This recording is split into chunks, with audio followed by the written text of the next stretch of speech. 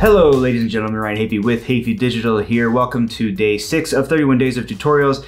And in this tutorial, I'm going to show you how to use keyboard shortcuts in Premiere Pro to quickly and easily add crossfades between your video clips and audio clips. Let's jump into it.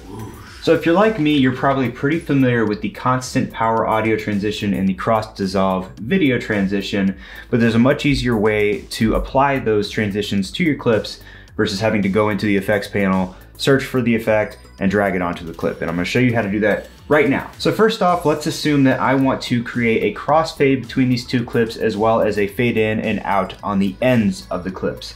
All I have to do is highlight my clips here and hit Shift D, and you'll notice that all of a sudden I've got the constant power and cross-dissolve transitions all throughout the two clips, in between them and on the ends. But let's say you only want to cross-dissolve the video. Well, let's undo this. Again, we'll select the clips again, and this time I'm just gonna hit Control D, and boom, you'll notice that the cross dissolves now are only on the video clips here. And the same thing can be done with the audio, so I'm going to undo that, select my clips again, and this time I'm going to hit Control Shift D, and you'll notice that the crossfades only apply to the audio clips here. Now let's say you want to apply a crossfade only between the clips or at either one of the ends, as opposed to applying the crossfades all throughout. There's also an easy shortcut for that, and to do that, all you need to do is move your cursor to where you want the crossfade applied, right click and hit Apply Default Transitions, and you'll see here that this only applies the crossfade between the two video clips. If I undo that, I can also go to the end here,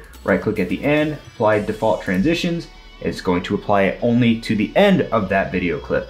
If I undo that, I can go down to the audio and do the same thing down here. Or if you go up here and enable the linked selection option, you can right click on either the audio or the video and apply the default transition in where that cut is between both the audio and video clips. And there you go, that is how you quickly and efficiently add cross-dissolve and constant power transitions to your video and audio clips. I hope this was helpful to you. And if it was, be sure to leave a like on this video and come back and see me again tomorrow for another Premiere Pro tutorial.